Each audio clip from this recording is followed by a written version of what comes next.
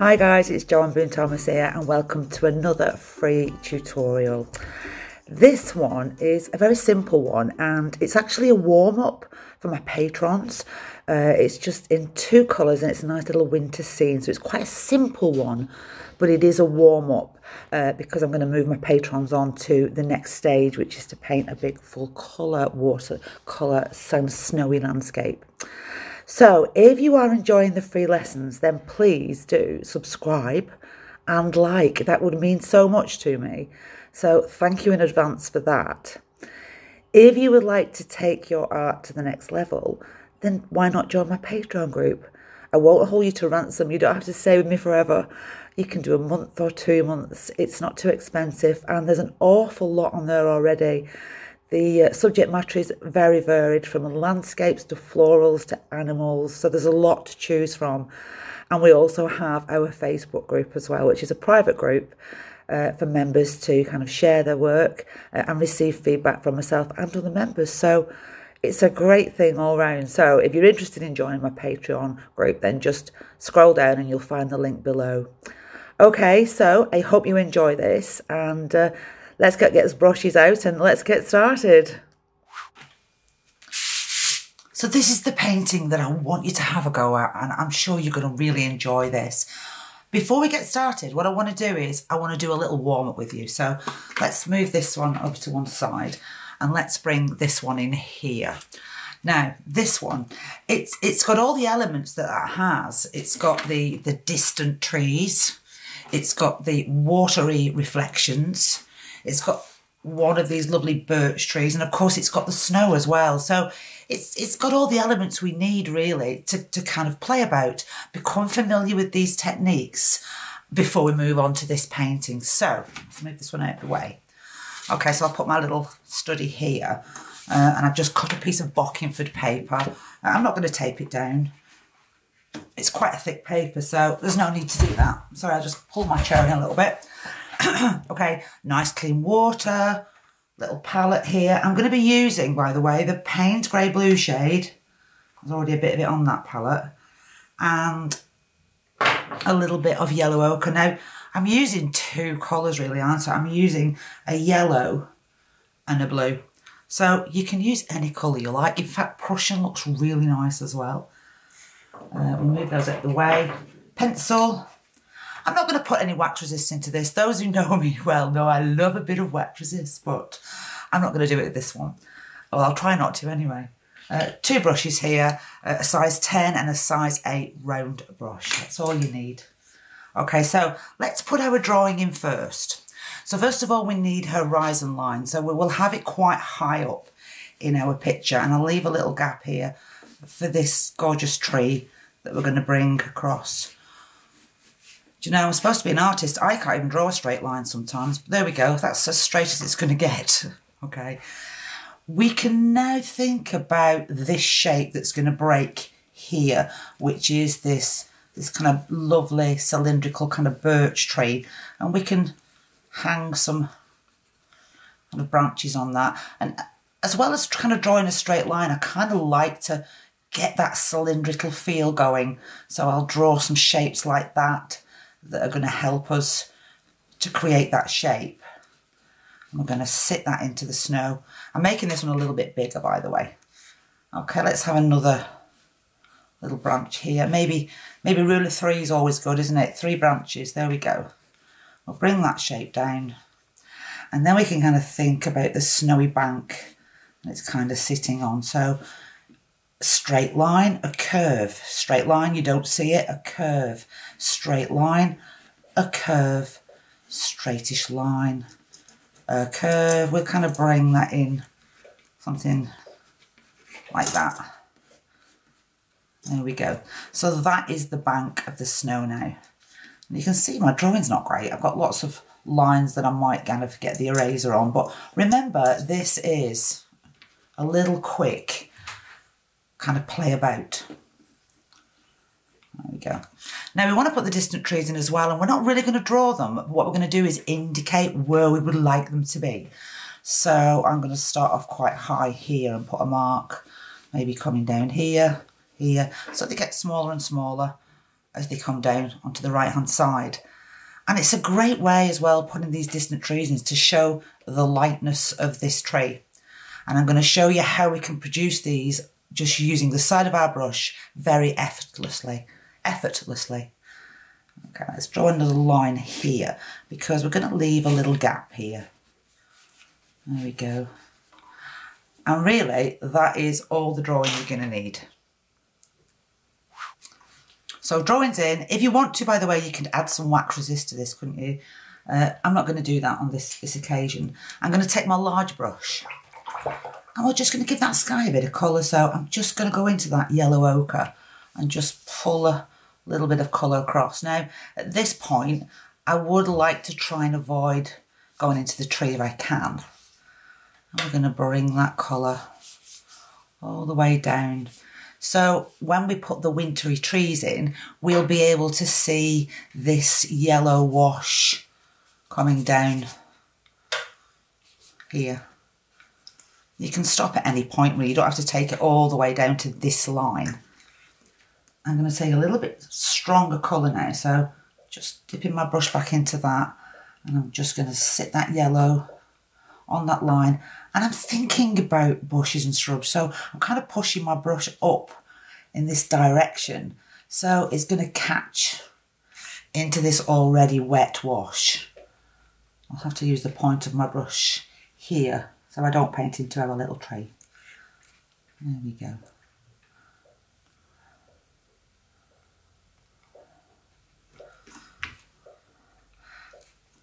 Now, we're going to let that dry. But while we're waiting for it to dry, let's think about putting some other washes in as well. So we've already put this light sky in and this strongish yellow colour here. So let's do it again and let's put it underneath here. And let's remember to leave that little white line.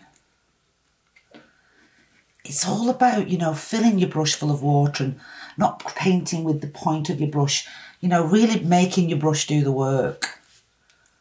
Okay, and that's the advantage of using a big brush. I know big brushes can be very scary, but actually they're the best thing you can have because it just doesn't allow you to fiddle too much, and it also allows you to fill in, you know, a much greater surface area than you could with a little brush. In and out of these shapes now, bring that wash down. I'm going to add more water as I come down because I want it to get a little bit lighter as it comes down to this point. Now, you can see I have an awful lot of water on my paper. So I'm going to grab a little bit of tissue paper. And I'm just going to dip in the edge of that just to lift that off. Now, one of my lovely hairs has gone into my wash. We don't want that in there, do we? Just dragging that into that. And if you find you've got a lot of water here, just lift it off. You can do it with a thirsty brush, or you can just make these kind of nice horizontal movements here just to give that water a bit of movement as well. There we go.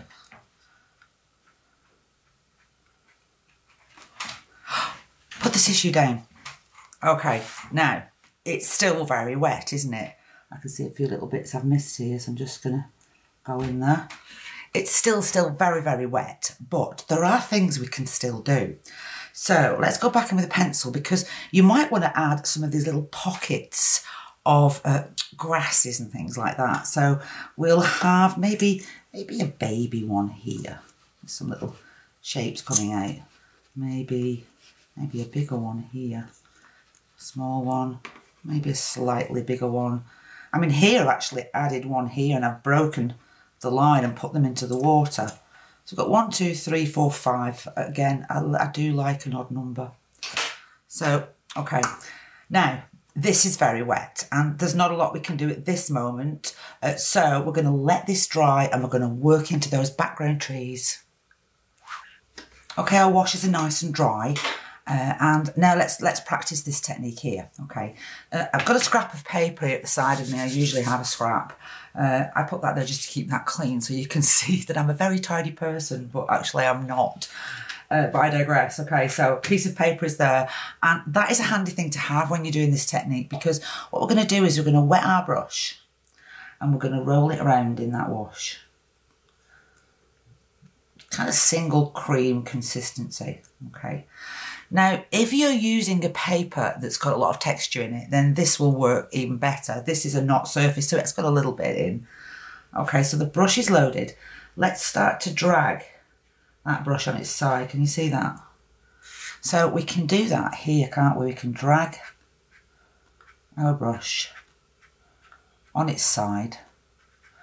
Obviously here we have to be a little bit careful, but basically we can kind of just drag it down. If you run out of paint, which I have, again, just losing some of that paint and then putting it back in. Okay, now we can start to introduce a few little kind of stalks and stems and tree trunks and things just coming down like that. So I'm using the point of the brush to do that. And then I can go back in, sitting my brush on that line and just pushing that wash up into that area. Now, let's just get that nice and straight.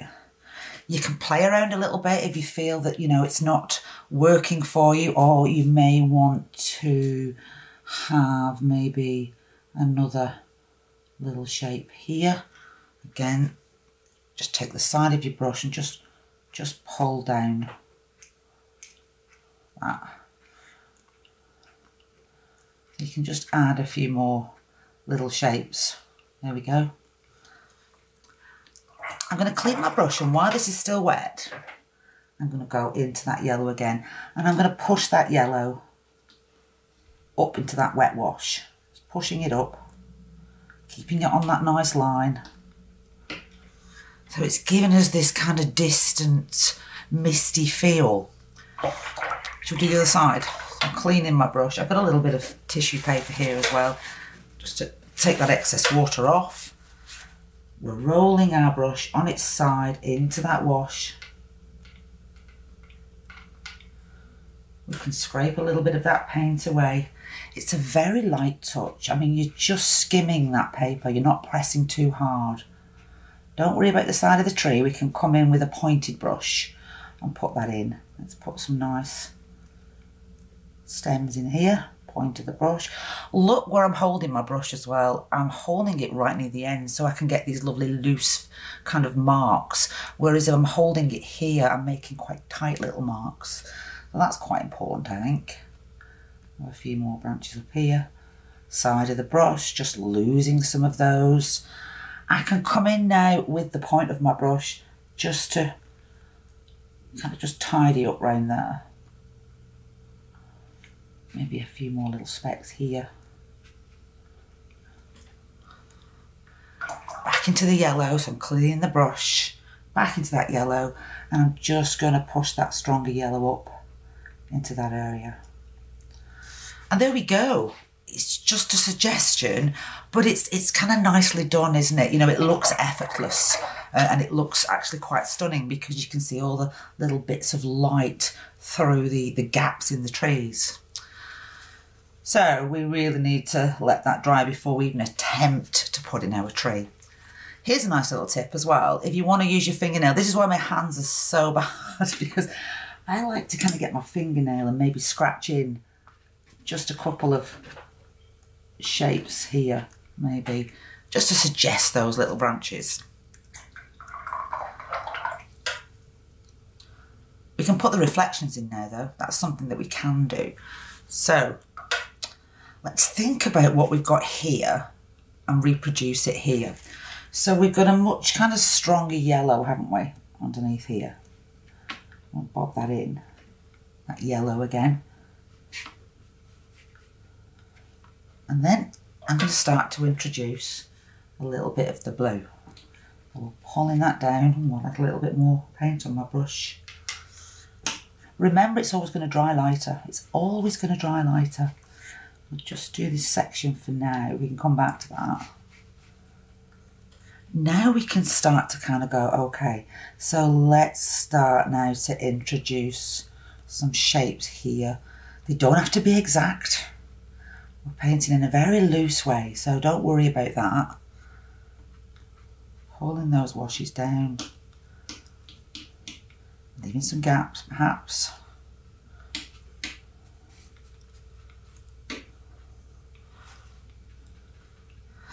And then I'm going to pull that wash into that little nook and cranny here. Around that snow area. Here we go there, look. We'll pull that down into that section. We'll have a little bit here as well. I'm going to clean my brush, nice and clean. Lots of water on that now, and I'm going to start to pull out these shapes.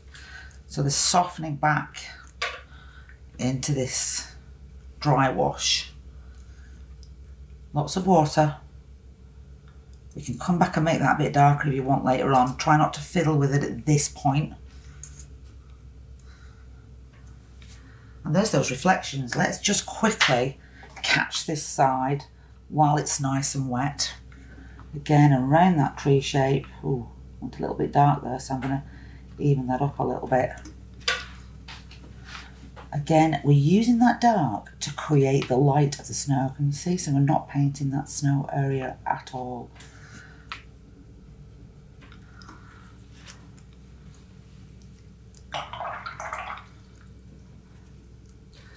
If you want at this point, you can see I've got lots of water on here. I can just take a little bit of tissue and just pull out some nice shapes. Again, I'm kind of doing that horizontally, so it's kind of suggesting a bit of a shimmer on that water. Okay, it's time to stop doing that now. So you can see we've got the sky in, we've got our trees in, we've got a kind of loose reflective feel to that water.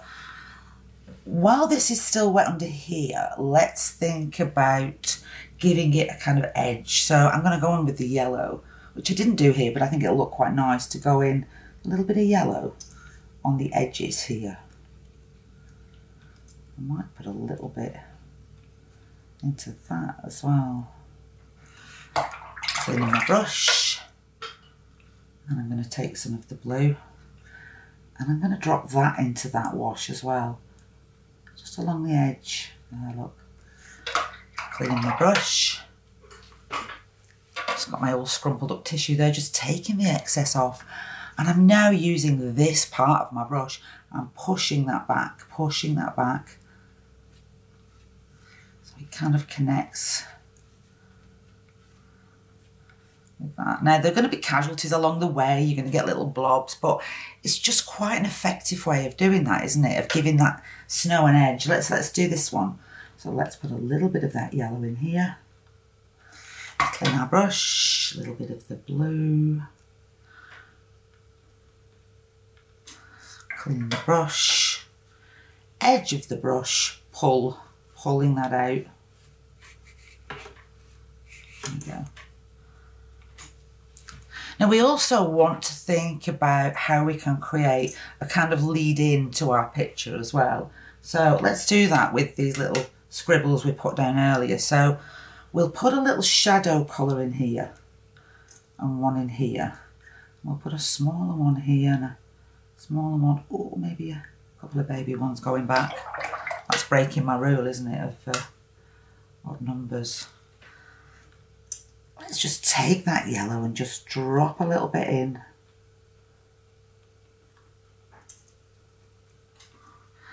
You can get your nail or the end of your brush and just pull out some of those shapes. You can always go back in and add a few more later. Who thought that the end of your brush could be such a wonderful tool to use? I'm going to put a little bit more shadow work into the snow as well now. So I'm going to just take it's a very light wash, but just kind of just pull in some shadowy feel into that. It's gonna dry like it's hardly even there, but it's quite nice, isn't it? Because I know the snow is white, but we just want to take the edge off that snow, make it a little bit of value into that. Now, I don't know about you, but my paper is absolutely soaking wet through. So we're going to stop for a minute, let it dry, and I'm not going to put the dryer on it. I'm going to let it dry naturally because there's a lot of water on there and you don't want to kind of blow your wash in the wrong direction. So let it dry naturally and we'll come back and put the final touches onto this. Nice and dry and ready to put some detail onto our tree now. You can use a combination of the two colours for the tree. We're looking to keep one side of it nice and light. So, you know, just imagine the snow's just kind of hitting the side of that tree. So let's wet it down and let's use a little bit of the yellow, not too strong. And we'll just pull that down one side.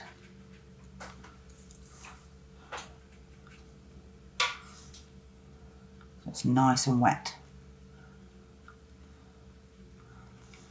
While that is still wet, let's take some of the blue. And again, not too strong. A bit of water into that. And I'm going to kind of do what I did with my pencil now. I'm going to kind of use it as though it is a pencil. So I'm putting a line down with the side of my brush, but I'm also kind of bringing around that sideways stroke to suggest the snow and the bark. It's kind of giving me this little frosty feel. Doesn't matter if you lose some of the whites. It's nice to keep just a few. Again, swinging that brush round. Putting that dark in. There we go. We do need to let it dry for a little minute before we start to put really dark touches in, but while we're doing that, I'm just going to take some of the black. I have gone down to my small brush, by the way, in case you hadn't noticed. My fiddle brush. Okay, with just a flick of this brush now, we'll just indicate a branch. Let's do the same here. You can see where I put that little scratch mark before, so that's kind of nice to have. 1, 2, and we'll bring this one right out. So we'll bring it out. We'll make it part of that tree.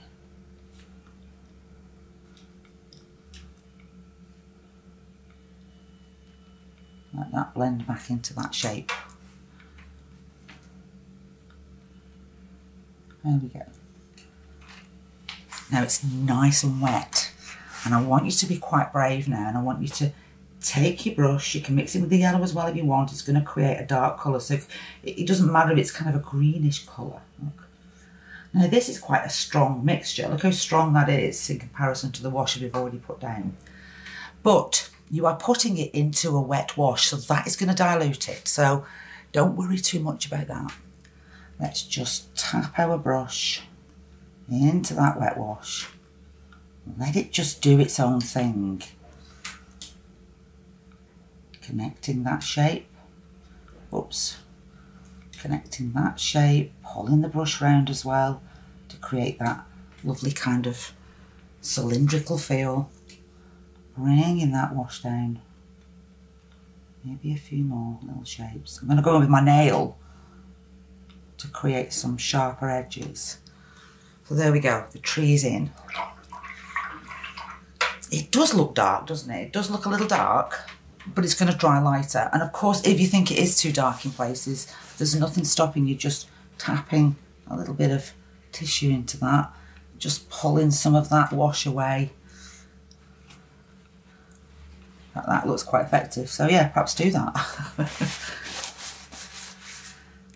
Now I'm going to use my nail. You can use the end of your brush or your nail, but I'm going to come in and just give it a few little kind of carefree shapes like this. Bring that nail or the end of your brush down. There we go. So it's got that lovely kind of feel to it, hasn't it? Dark on one side, going to lighter to the white. Now we always want to show off a light, don't we? So there's a nice little tip. I'll just take some of that blue and let's get the pencil so I can show you more clearly. So let's pull this shape down here. If I put just a smidge of that blue here, it will show off the light. Anything dark colour, it doesn't matter what it is, it's just a value. I'm going to put a little bit more into that, just to show off the light on here. We're nearly good to go, aren't we? I want us to play around underneath here before we do, so let's just take that dark blue again, quite a strong colour, and I'm going to catch it underneath here. You could put a little bit on top. I'm cleaning my brush and I'm taking the excess water off that. I'm using this point of my brush now to push that back, and I'm using the point of my brush now just to kind of pull down these washes. So what that's doing is it's kind of giving that water a bit of depth, isn't it? Do it again. Let's put a darker colour underneath, maybe a smidge on the top. Heel of the brush, pushing that back, and the point of the brush, just pulling that down. And that helps then to create that shape. I'm going to just break that line up a little bit. It's quite effective, isn't it? Just that dark and that light. Maybe a little bit more, I think, here.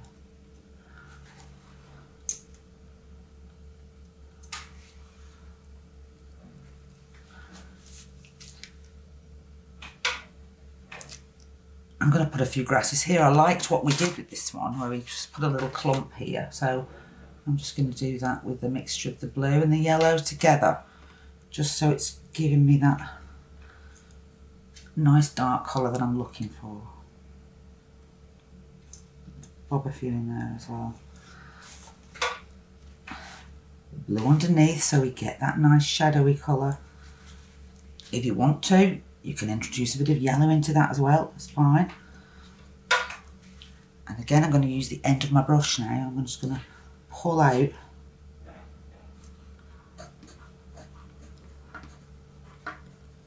some of those shapes. There we go.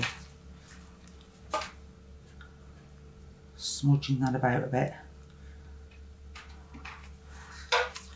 Oh, now doing that has actually given us an opportunity here, because unlike the other one, we came in here. So we could actually include a little reflection there that might be quite nice.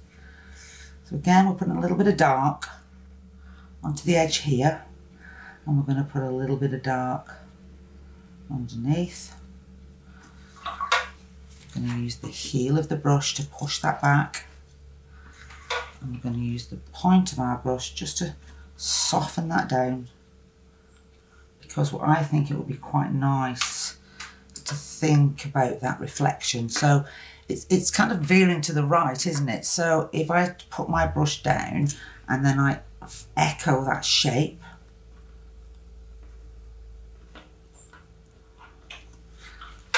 it kind of gives us a feel, doesn't it? A feel of a reflection.